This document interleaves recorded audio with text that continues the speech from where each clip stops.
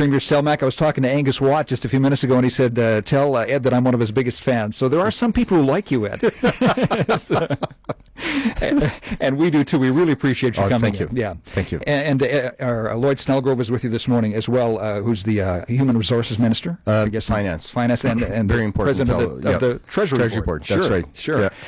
We appreciate so much you've done. I was listening to you with Leslie yesterday, and there are so many questions. I know you just have a few minutes, but we appreciate the fact that the province is going to provide some money for the people in Slave Lake, and you talked to the Prime Minister as well. Logistically, how is this going to work in conjunction with the insurance companies and things, and how quickly will those wheels get going, do you think? The Insurance Bureau will have people out today. In fact, they had a representative at Athabasca yesterday, so that process is starting. Then the mayor will be assisting the mayor with the recovery of her critical infrastructure, meaning water, natural gas, and power. Power will be in most of the community here soon. We will have to be very careful with the water. The water reservoir is down. We have to build up the pressure. We have to rechlorinate all the lines to make sure that it's safe. And of course, Bruce, remember all the houses that have been burnt? Shut off all the valves, clean all the lines. It's going to take a little bit of time, but that is critical. And then, of course, there are other issues. As people move into town, the people that provide the support services, working in a hospital, our information is that all the doctors' homes have burnt. Many of the staff that work in the hospitals, the teachers. So with respect to education, Dave Hancock is working with the neighboring boards, and we will accommodate the students for final exams. But some of the recovery in the critical infrastructure is going to take a little longer.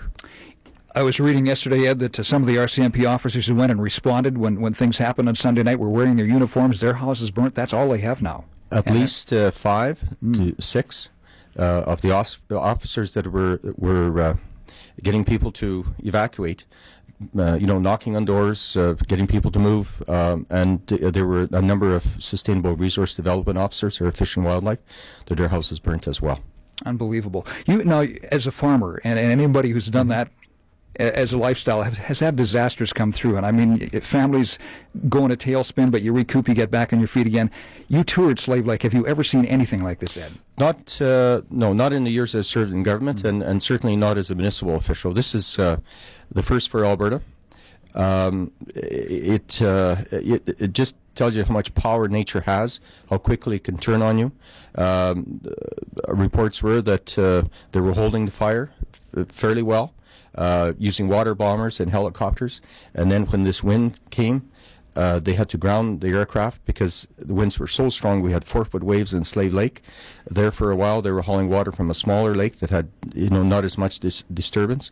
But for the safety of the pilots, they had to ground the firefighting, the air tankers, and as a result, and then in this wind, the intensity of the fire is what I just couldn't believe. To see a row of vehicles, just a row of trucks burn, and the next row is, of course, fairly intact.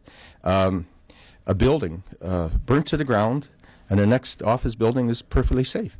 And somebody talked, well, maybe about fire retardant. Fire retardant. This is bricks, steel, melting. It had nothing to do with fire retardants. It's just intense heat. I've never seen anything like that in my life. The people of Slave Lake, the first morning afterwards, the first man we had on the air, a man named Tom, said that he got out with his family in their RV, and he said, I can replace buildings, I can't replace my family. And the resolve they have is just, it's sobering, actually, to hear them. I talked to quite a number of people in Athabasca.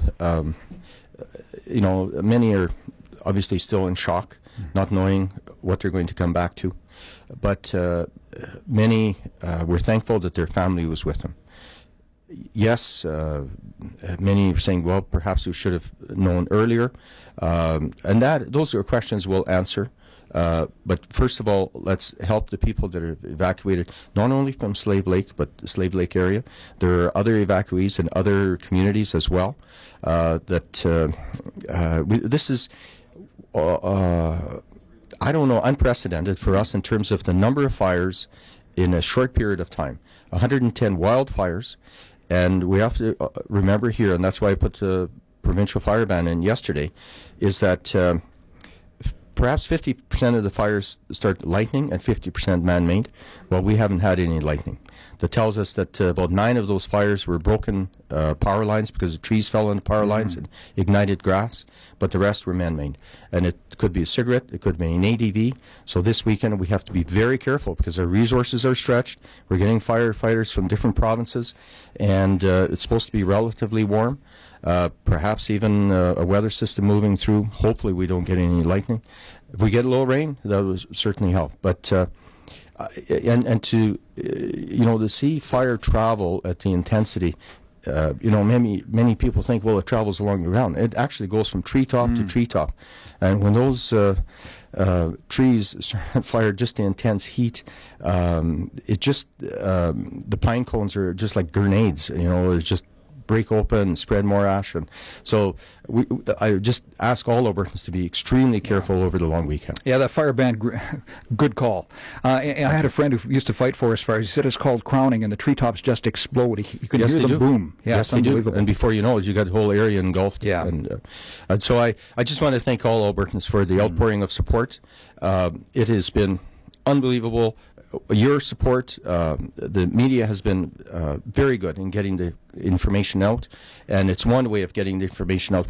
There's no other means for us to get as much information out as we are through the media. So we want to thank you. And it's also encouraging to Albertans that we're all working together.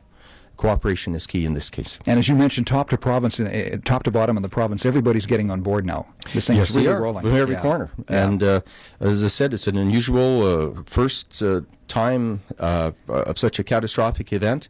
We've certainly had our share in the past, but nothing of this magnitude. Minister Snellgrove, as Treasury Board President, are you going to kind of spearhead the financing and things from that end of things, or is we will make sure that the funds are available for the people that actually know what they're doing when it comes to spearheading the recovery. We've got some very, very capable people in government. We're able to resource them, and I know Deputy Minister Manning has already put together a strategic team, and they'll be spearheading the recovery. We'll just make sure that they've got the funds necessary to do it as quickly as we can. Yeah, it's going to take a while. I mean, it's not a matter of days, at least weeks, I would think. Wouldn't it be? There's probably several years involved to get back to what would be considered normal. And that's the other thing, too. I see we have home builders that said they're ready to go in and get started, but logistically finding workers to do that, finding some place for the workers to stay when they get up there, I mean, it's, as you said, unprecedented. We're also looking at what is the quickest way of removing all of the debris. All that concrete, the vehicles can be recycled, and the metal and the steel, but it's all the concrete, sidewalks that are all broken up, the brick, all that has to be hauled away, cleaned up, and started again. So that's going to be quite a task. So we're looking at some options to where we can either recycle some of the material or landfill it somewhere close to the site so that we're not taking a lot of time hauling great distance. So that's all in the works. It's all being put together, and I know that we do have some experience on staff because one of our people on staff have done a lot of work in the Kelowna fire, and they bring that experience to Alberta. Well, I know you're both very busy. I really appreciate you both coming in this morning. And Premier Stelmach, you said that your dad told you, when you go into politics, don't ruin the family name. All of us in the province of Alberta appreciate that you go up there in person and you check this out yourselves. So we appreciate all you've done well. Thank you. All the very best. Thank Good you. health. Say 29.